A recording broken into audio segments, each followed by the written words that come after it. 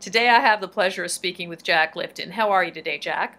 I'm fine, Tracy. How are you? I'm great.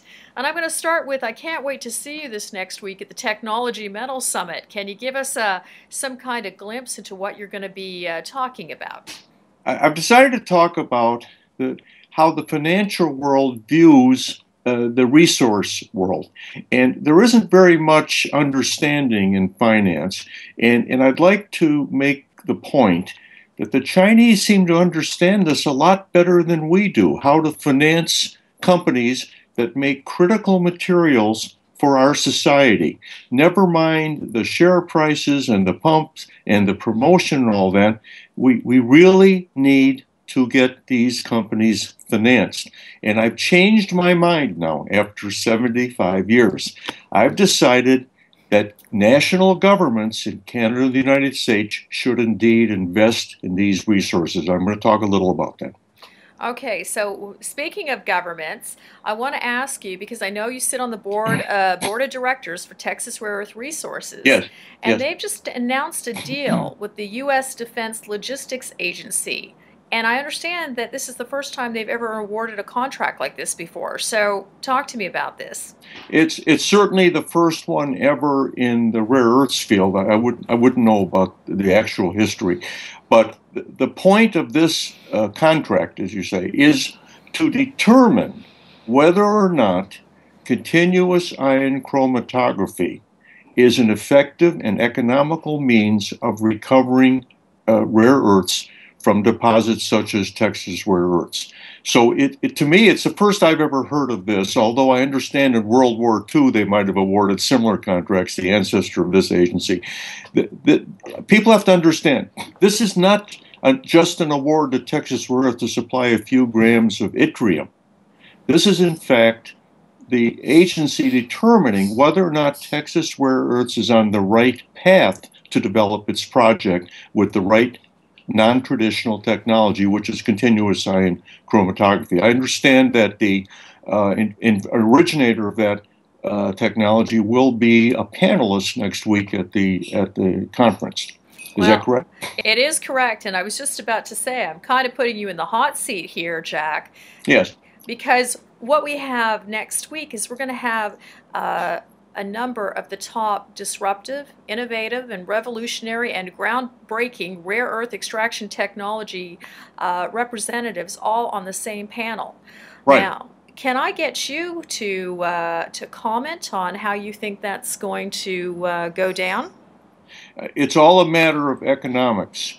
The three technologies I'm looking at are MRT, the technology being developed for UCOR rare metals, the continuous ion chromatography that's being developed for Texas rare earths, and what I call targeted solvent extraction, which is the very modern variation of solvent extraction that has been developed by Rare Element Resources.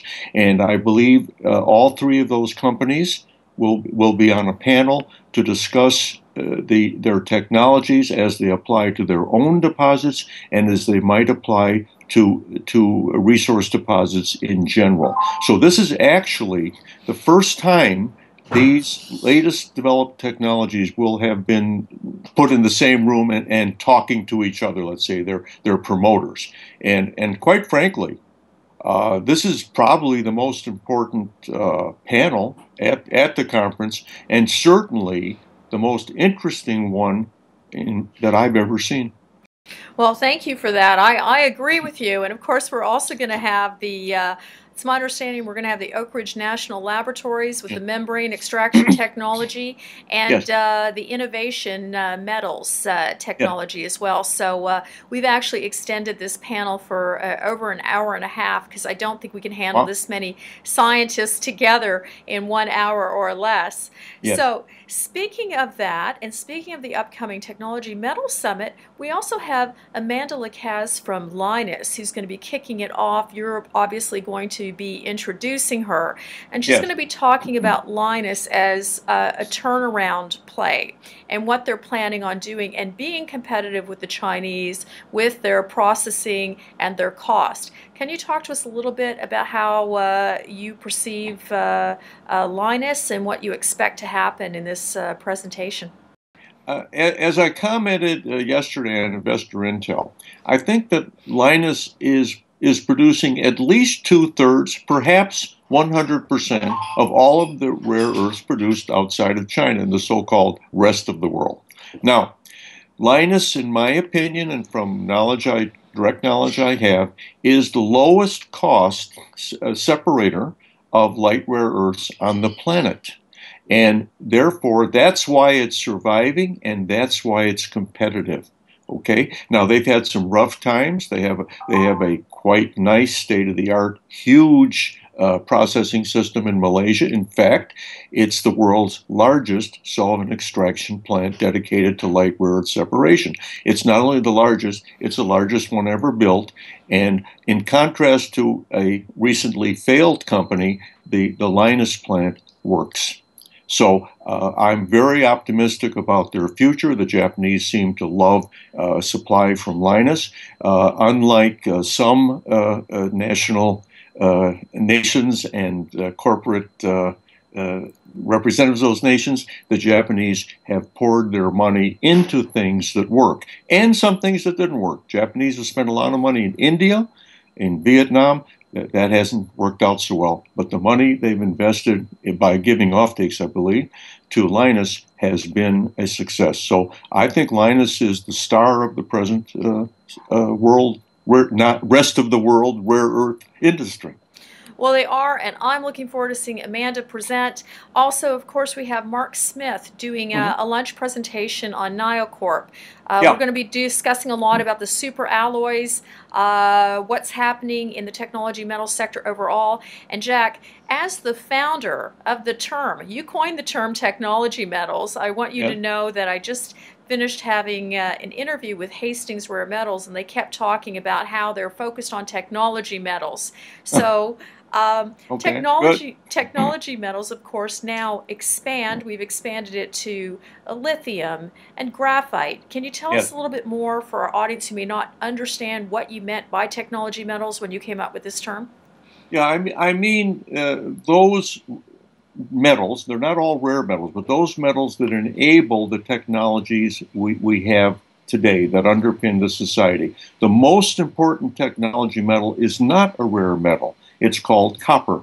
Copper is literally the vascular system of our civilization.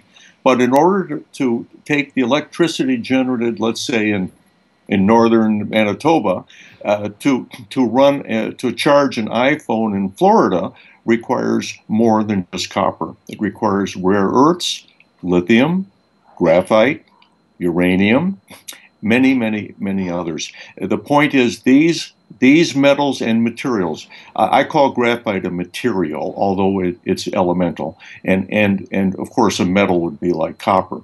There are a variety of these materials.